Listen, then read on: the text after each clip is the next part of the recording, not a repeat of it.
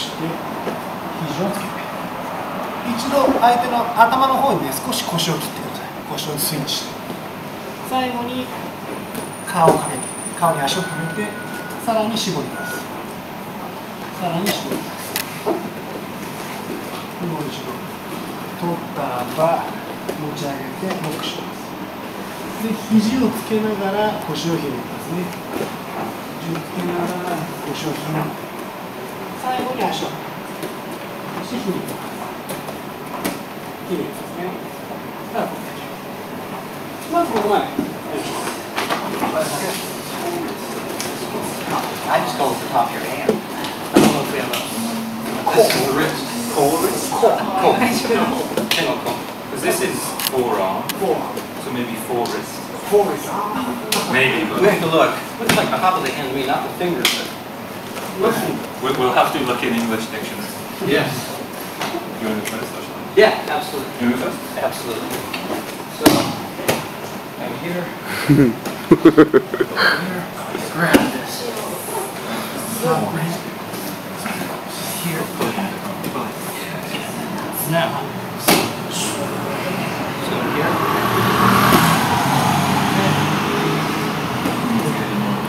Oh, more deep. Okay. Whoa. One more time. Okay, one more time.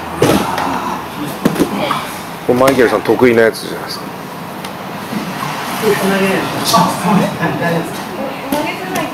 You could. 実はね、こんなことをして Okay. すごい。Cool. 写真が今日いる。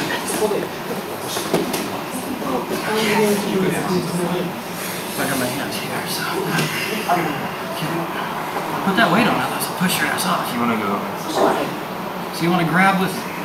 You're grabbing with your right? Yeah. Okay, you're doing the opposite side then. That I just did. So you're still here.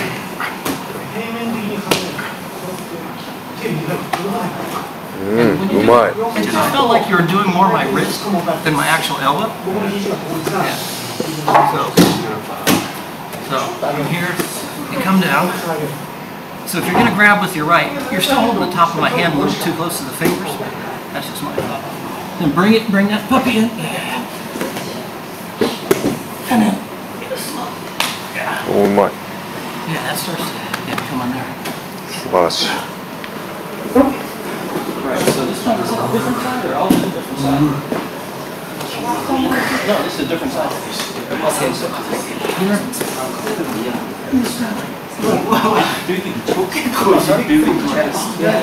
You see me look in minutes. Okay. Hold your arm in minutes.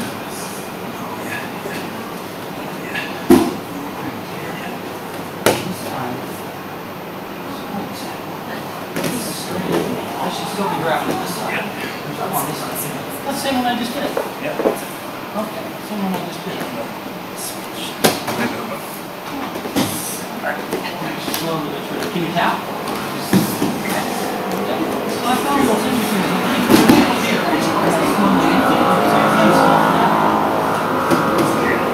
so is it going here or here?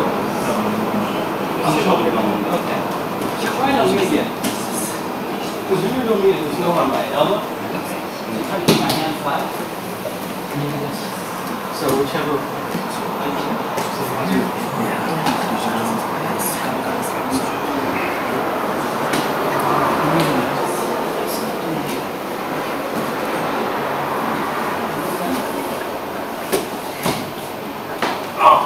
Yeah, that's him on the shoulder, all right, right here. Oh, okay. Also, this pierces. そしたら今日はディフェンスをやります。まず隙間ロック固めてください。固められてしまうと結構厳しい。この状況から逃げるの外も厳しいので、まずもう一回話してください。最初の段階で手首に掴まれた段階で処理できたらしてですね、しっかり握りましょうか。ちなみにもう一回かぶせてください。今みたいに握らないでください。今最初の手最初にもしかぶせてるだけだったら取ります。握ってください。握ると逃げ場がないですね。この時は膝を入れて切ります。そしてこの余った手はもう掴まれたくないので脇の下にしまっておきます。ね。こういう状態を作ります。で、ディフェンスの形になります。右の脇はしっかり締める。左の脇を刺す。まあ、これはそのままタックルみたいなその他のディフェンスにも使います。もう一度手首を掴まれた時点ですぐに膝を入れて切ります。もう一度何度使うか、今そこからじゃないですか。上からちゃんと押しましょう。何度やられても切ってすぐに脇の下に持ってください。で、ここにあればもう一度相手はこの時に掴むことができます。もし掴もうとしてのけぞって手首掴むんです。棒に掴むときは相当バランスないと思ってください。ここにある手首を強引に取ろうとしたときに部分から必ず開きます。そこでブリッジを合わせなきゃいけない。で、手首をつけてきたときには一生で返すことができます。これが一つ一番簡単です。一つは形を作られてしまった。作られてしまったらば、できれば今ここに肘があるからとてもやりにくいので、肘をつけられる前の段階でしっかりベルト等を握ってね、我慢します。自分からよくしないです。相手に顔面クラッチされても僕も帯を取って我慢します。そしてちょっと待ってください。一度手拍子に逃げます。次のタイミングで右手は中に入れて、この間を通して逃げますね。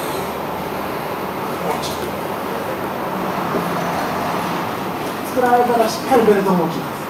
で、右手中入れて、腰を押して、エビをします。そしたらこのスペースできるから。今度もう一回潰してきてください。もう一回エビで逃げようとしたところを潰していきますから。この時に手を中に入れるときにもう一回来てください。僕は逆に抜けます。そして手がスルッと中から抜けます。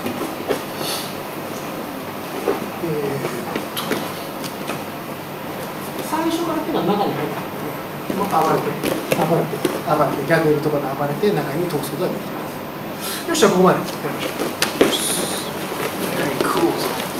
う。はい。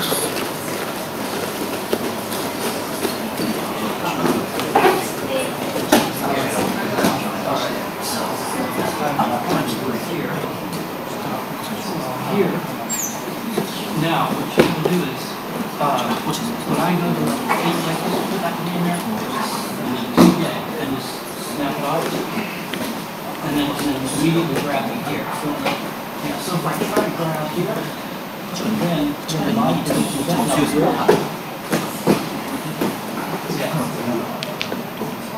Well, first things first. First things first. So I'm here. I'm going to go like this. And here, and you get like that. And you snap, and immediately. Right. That's pretty good. Wait, you just got out of a very bad situation.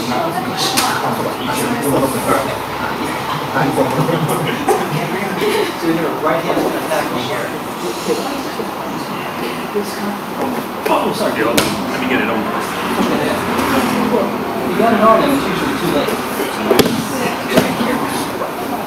You can try to.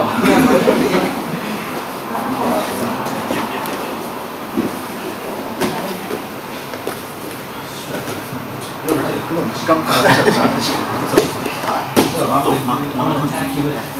First one is, I'm here. Well, yeah, well, you see it coming, you grab your belt. And then I'm here, right? And it's like a tug of war. And you're gonna head in towards me, right? You're gonna.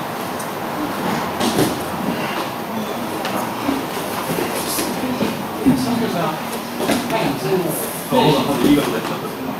I can lift up my body? Hey.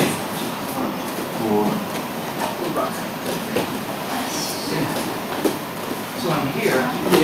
And there's always a.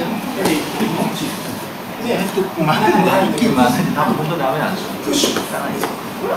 Push だね。 Yes, yes. でも自分がインサイド。Yes, yes. So, stand head. One more time. Yeah, because I don't need you to tell me. So, I get on top. I go here. Keep your head. エビして。スペース作って、インサイド。So you got to get that. You got to get that arm. And then you're supposed to. こっち回ってる正しい？そうですね。もっと中に入ってて、頭を強いし。One more time. 今のすごく面白いわ。So here.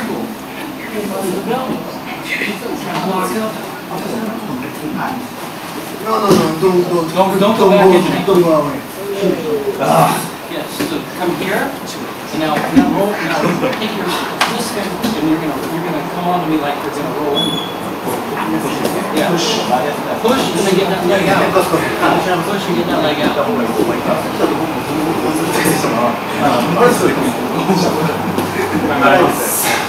Let me try this. I need to look at it. I'm probably going to fail miserably, but I want to try. Okay, so. Okay, so here, grab here, go. Yeah. そう、レして、そう、パスやらないと。Under here, look over. No. Yes. そうし。I wasn't sure which way to go, to be quite honest. One more time. Giant spot. じゃあ、あ、大丈夫ですよ。普通に見た方がいいです。今日は、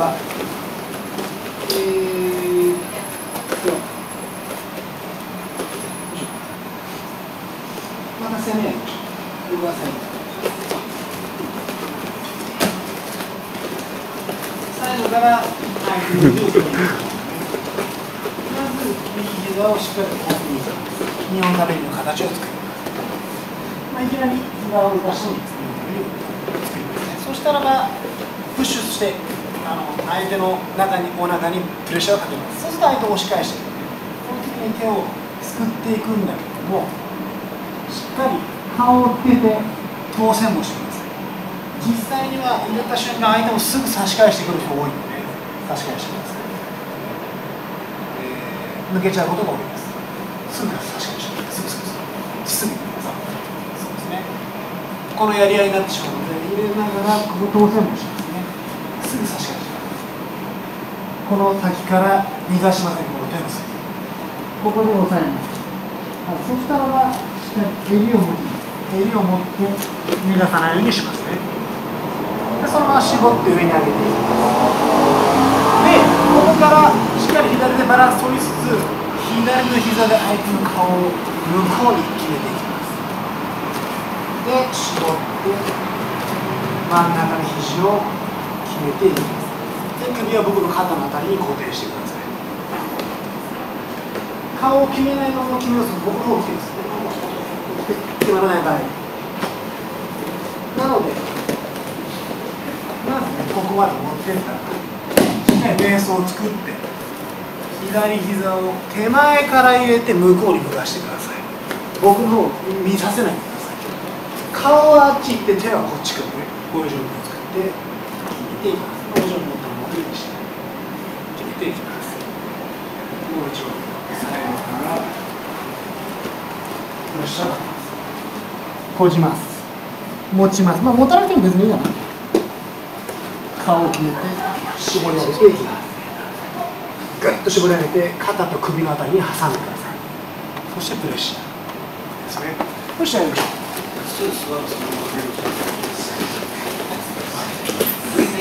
顔を踏むにしっかり力をコントロールしながらやってください。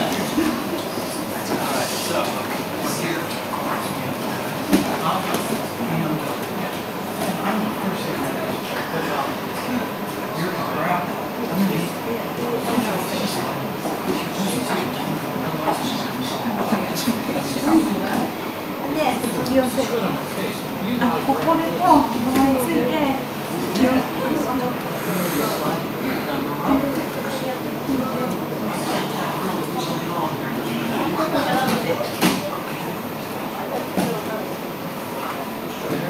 そうですね。顔を踏んだら一度伸び上がって両手で添えてください。左手を右手に添えてください。ポジションやした。さあ、体をこっち、ここまで向けるように上半身、そうそうそう、決めて。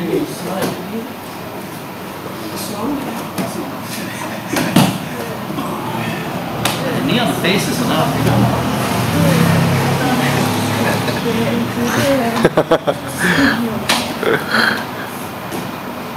Alright, 下と上でどっちをどっちで言うのか僕わからないんですけど、こういうふうに上下で考えたら肘を下で。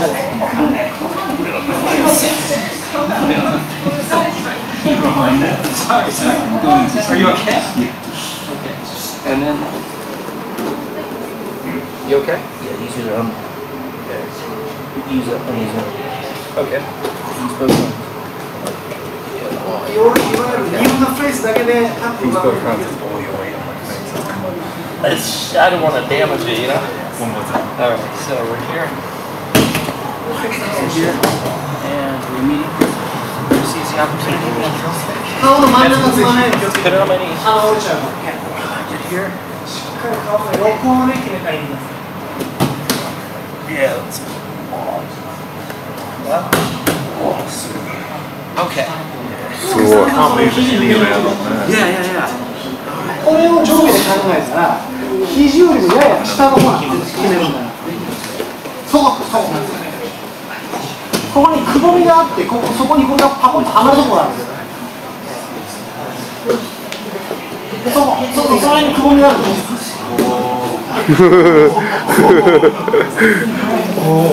そこにこれがはまれるできてるんだ。できてるんですか。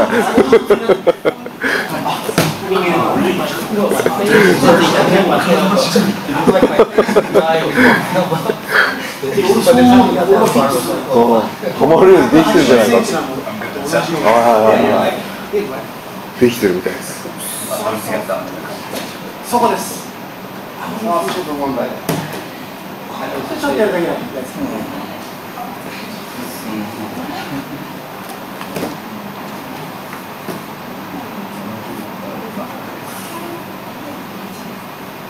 そう、だから膝投げるときにあんまり上にすっぽ抜けないように。それなんですか。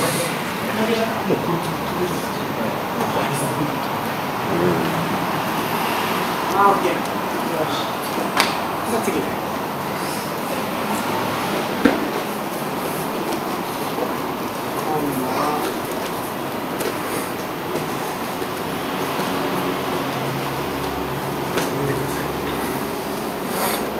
今度はマウントポジションに行く。まず今みたいな形で日本がフェイスで持って日本がベリーを持っていきます。でこの時に、右手で相手の、肩口を持って顔を手前に決めていきます。極端に言うと力を入れます。ここで我慢してる時にグッと相手の顔をテコを使って向かせると背中が開くんで、ここに滑り落ちます。すぐに右のかかとを寄せて反対側のサイドバウンドに入ることができます。多くの人が日本ダベリーのバウンドにこのまま膝を進めて膝がつく頃にはこの足首をゲットされる。ポンとやられてしまう。こういうことが多いです。日本ダベリーからマウントに行こうとしたときに膝は先に着地したんだけど足首残っちゃってトライした。なので、これは実際相手がすごくディフェンス固めた時に有効な技なんです。この時に相手の顔を向こうに向かせつつ左膝ここまで入れちゃいます。でただやるんじゃなくてやっぱりしっかり顔をね決めつつこれを押してると相手も起きてこれないんでスッと逃がして逃がしつつここまで回っていきます。すぐに十字締めのプレッシャーに変化していきますね。ここからは別に何やってもいいんだけど、もし今の流れでやるならば回ってね脇の下でこの手を刈り取りましょうか。もしこの手が上になったらばそのまま脇の肘でねこの手を刈り取っていきます。自分のすねとか足を押さえてこの手が出ないようにしていきますね。最後そのまま決めて、から腹で決めていきますね。もう一度。どういうだけでいきますね。ここ一つサイドに。この時は今みたいにこっちではなかったので、今の技は選択できないと思いますね。手が上からかぶさっちゃう。この時はしっかり他のシニアのところを狙っていきます。十字といきますね。もし行った瞬間、この手が上だったなら肘で刈り取っていきます。そして出ていきます。最後はこの脇腹のあたりを支点にして決めていきます。決めていきます。どうしてやりましょう。すごい。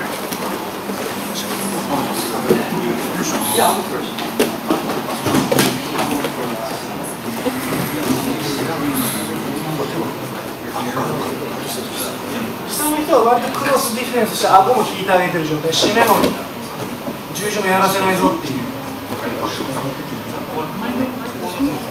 そうですね。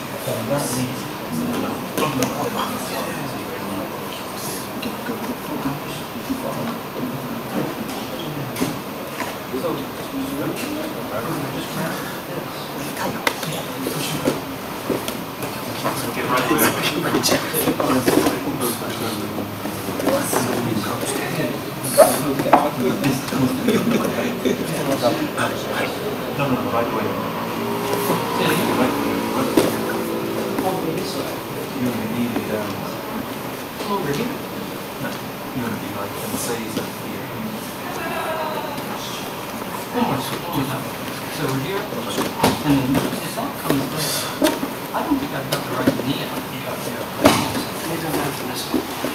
So from this side, you're here.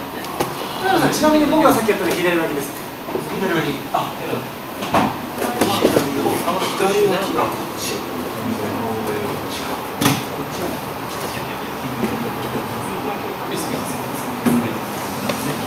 You know, I'll let you go first. I completely lost it. Oh, sure. Yeah, I completely lost it.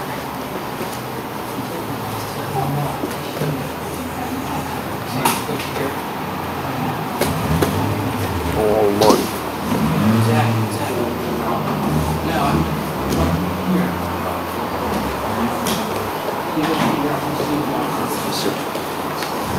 So backwards. We are cross. But once above,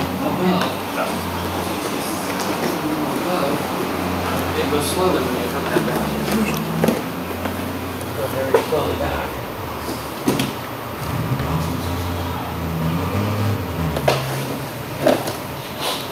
I don't know why I suddenly got your brain. Yeah.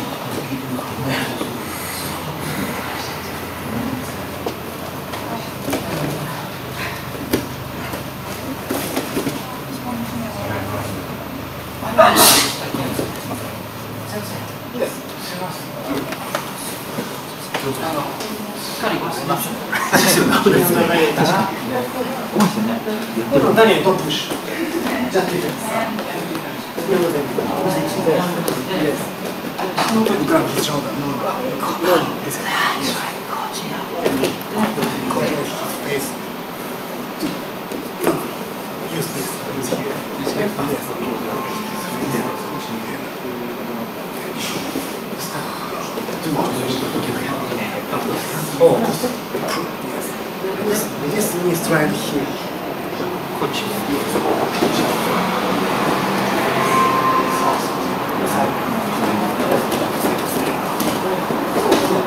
So, でもこの時ね、もし相手のこの腕がアバブだったらそのチャンスがあります。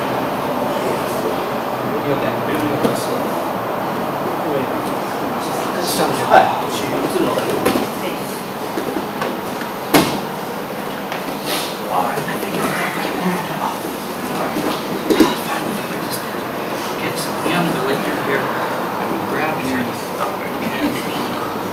Yes.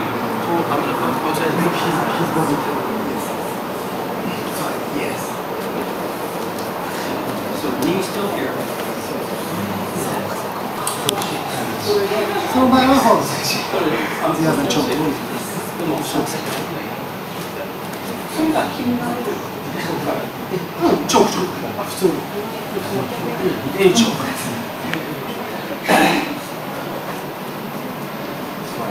OK。I don't like